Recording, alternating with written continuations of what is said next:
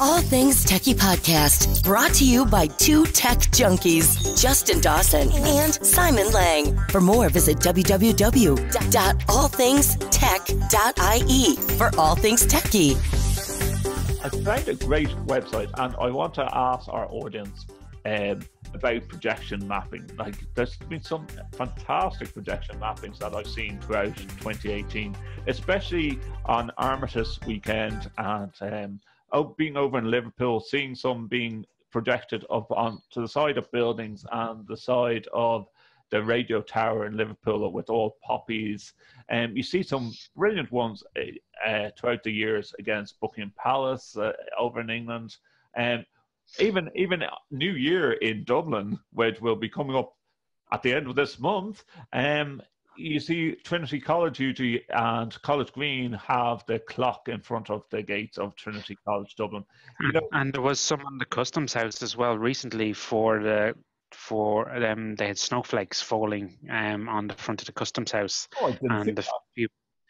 and they've started using it's a combination of the bridge lights with projection mapping and stuff like that. So it's no longer just the projection mapping, it's the whole how do you light the room up kind of thing, instead of how do you light the city up and project stuff. It goes back to our earlier topic, Simon. Is there going to be still a use for projectors? I think this is the new art form of projection.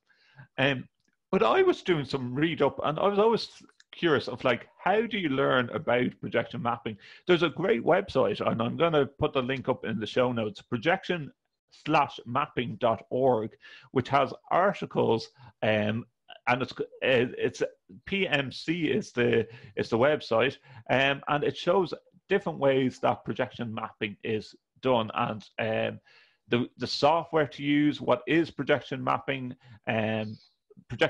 for video games. Really great site. It's one that I've just toyed around with in the past couple of weeks. I don't know, have you played around with that as well? No, I haven't. But I was looking at the articles and some of the artwork and like the man in the desert ones and things like that. So you're starting to see that kind of where they're using old abandoned buildings even to make them come to life. I think, wasn't there one we were looking at where was the Santa Claus jumping around the front of the building and stuff like that? Yeah. No, and you wonder, as projectors get cheaper, is it going to be the keeping up with the Joneses, and instead of having lights on your outside trees in your garden and a couple of inflatable snowmen in your garden, are people going to start buying projectors and start projecting things on the side of their houses for Christmas? And how? Because I saw the other day when we were in the range at the Christmas stuff, and they have actually little laser kind of projectors where they're projecting snowflakes and colored LED, like colored laser dots, like snow falling, and they're designed for indoor and outdoor use. So, and they're really cheap. So you can see that approach where you're talking about, where people are going to start trying to replace it with maybe holograms of snowmen or whatever. So you could actually see it going even further beyond to holograms or 3D images of being projected onto your front of your lawn or something like that. Well, if you're listening in and you have seen some great videos or great photos, please do send them in so we can use them on allthingstech.ie. Now, moving on, Logitech. This is an interesting one, and one that I still have to do a lot more reading on. Plantronics bought, let's get this the right way around. Plantronics bought Polycom earlier in 2018. I think I'm correct in saying that. And then Logitech were going to buy out Plantronics, and then they pulled out of it. This was earlier in the month.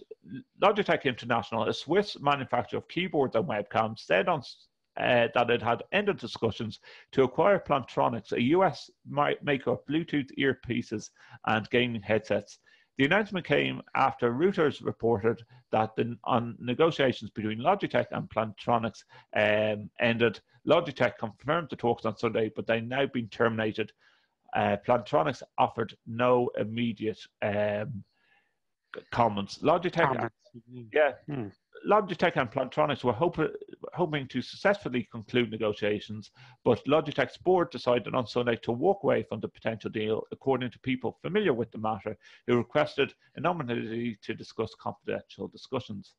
It was supposed to be a buyout out of over $3 billion. Logitech and Plantronics business have been under pressure as a result of new offerings being developed, and not from network gear makers such as Cisco, but from major technology companies such as Microsoft and Google own Alphabet. It's because, and this is, we have discussed this before, Simon. Is there room for these type of video conferencing units? It's getting so widespread that the normal Cisco, Polycom, Plantronics, people just want a pan-tilt zoom USB camera that plugs into a computer and away they go. And that's where Logitech are really in the market. They're in the right place. They're a lot of some like Crestron are shipping Logitech cameras with their Mercury units. So when you think about it, they're really definitely the right place. And I think what Plantronics were going to offer them was the headsets and the headset microphones. So in the case of like I'm using one of their products at the moment as well. So you do see that Plantronics have a part that Logitech don't, and I think it was just trying to broaden Logitech's offerings in the marketplace. It nearly sounds like it's a little bit like the whole Harman, AMX, that's it. I was actually all those ones at the conference again. I keep on just plugging the LTSMG today, but at the conference, I was talking to the Harman guys and just realizing just how much stuff Harman actually look after. Harman and Samsung product. Like, I think we'll have to draw a little chart of Harman owned by Samsung, who owns the following. So, like, even Samsung itself owning Harman. Like, when you think of Samsung, what do you think of? You think of your mobile phone and your TV. But Samsung also make washing machines, dishwashers, microwaves. I probably am right. And they're involved in car audio and all that stuff as well.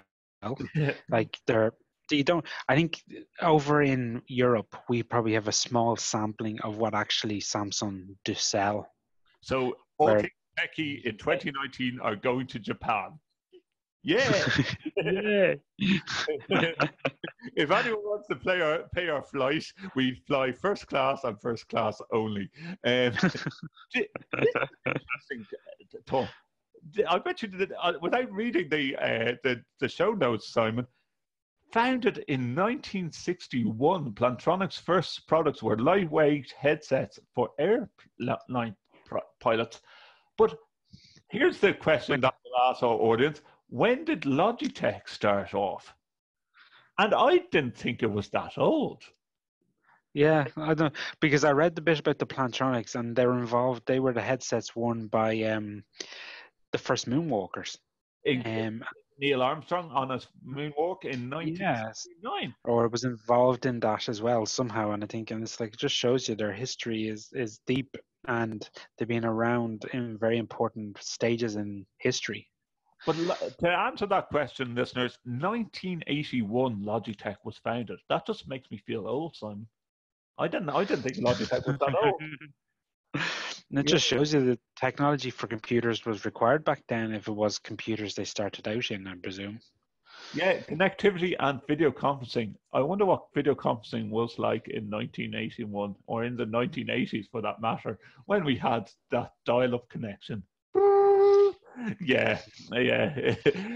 We're short on time, I know, so we're going to move on, Simon, and ask you, what has been your tech toy of 2018 that you just went, wow, I like that? That's the thing. I don't actually have one particular, things I really enjoyed. Like, we got an app at the Home Mini, the Google Home Mini, and that has been fun, and trying out things, and it trying to understand a 2-3-year-old, and instead of going, oh, please repeat that, or I didn't quite get that, and then you Has kind of get, has Rebecca got her own profile on the device? no, she doesn't. No, no. So But it doesn't say hi Rebecca to her. no. No. But you get her. She walks across the room going, "Okay, Google," and so Oh. and stuff like that. So she's trying to, and like we had a very funny episode recently. I was tweeting about it actually, where we were in shopping in Tesco and there was an announcement over the PA in Tesco, and she asked, "What did Google say?" Google is God. See, So this is why yes, we're going with little 2 and 3 year olds. Google is God. Yeah. um, We so found yeah. out just by accident, Simon, the other day, and this is one that we have played around with, and a little video to come with it, where you can ask Google to talk to Santa. You had great fun with this. Oh yeah, I think it went on for a good half an hour of back and forward, changing how it goes. And yeah, Santa basically it rings as if it rings the North Pole switch, Yeah. and you get the elves answer it, and they put you through to Santa in the workshop. Hello there, North Pole switchboard. My name is Gumdrop, connecting you to Santa in the recording studio. Just a sec. Santa telephone. A phone call? Well, hello. You caught me taking a little break from my nice list work to get ready for the big Elf Stock show. You know, since you are already on the nice list, maybe you can help me out. I can't decide which band I should bring to the concert. Pick me, pick me. It would be wonderful if you made the decision for me. I don't want to make any of the elves feel bad. So, what do you say? Do you want to help me out? Yeah. So, let me ask you something. What's your favorite thing up in the sky? The sun or the moon? Sun, I guess. Oh, it's brilliant. We see a lot of it here in the North Pole during June. That's a science fact. Okay, tell me this. Do you like music that makes you jump around like a monkey? Yes. That's a fun way to get exercise. Like after you eat 100,000 cookies in one night. Damn. Next question. Okay. Which would make a better lead singer? A beeping robot or a talking bird? Talking bird. Oh, sure. I ask birds for directions all the time. Try this one. Where would you rather live? A brick building or a log cabin? Brick building. I don't know. Yes, brick buildings are nice. They usually have a nice flat landing surface on top. Okay, one more thing. Is it fun to hear loud crashing sounds like in a thunderstorm? Yes or no? Yes. Oh, sure. Storms are exciting, especially when I'm way up high in my sleigh. I think you did it. Now I know the way to play the song. Bootsy, What time is it, Santa? it's funky time. Please assemble the members of the Brick House Chimneys and lay me down a funky beat. Play it now. 1, 2, 3, 4. Jingle bells, funky bells, gotta dance and sway. Yeah. Let's go groove, bust out the moves, get down the Saturday. Do it now. Elves, get up, strut your stuff. You better get it, hey! Boogie. Shout and sing, it's your thing, just boogie, that's the way. Ho, ho, ho, ho. Woo! You did not fake the funk on that one, Bootsy. Oh, yeah. And thank you so much to our helper on the phone. It's really clever by Google. They really were on the ball here, and that's real quirky. And I think it's really good publicity for their Google Home products. Now, all we wish that in 2019, and I keep on banging this drum until it happens, Google, please integrate Google's G Suite with Google Home so I can actually get my calendar on Google Home. One of these days, they'll listen to. But it's funny, we don't use the calendar at all for we actually use ours for playing music more than anything, or the radio. Yeah. What do you listeners use your Google Home or your Internet of Things device for at home? Please let us know. allthingstech.ie is our website. All Things TechIE podcast, brought to you by two tech junkies, Justin Dawson and Simon Lang. For more, visit www.allthingstech.ie for All Things TechIE.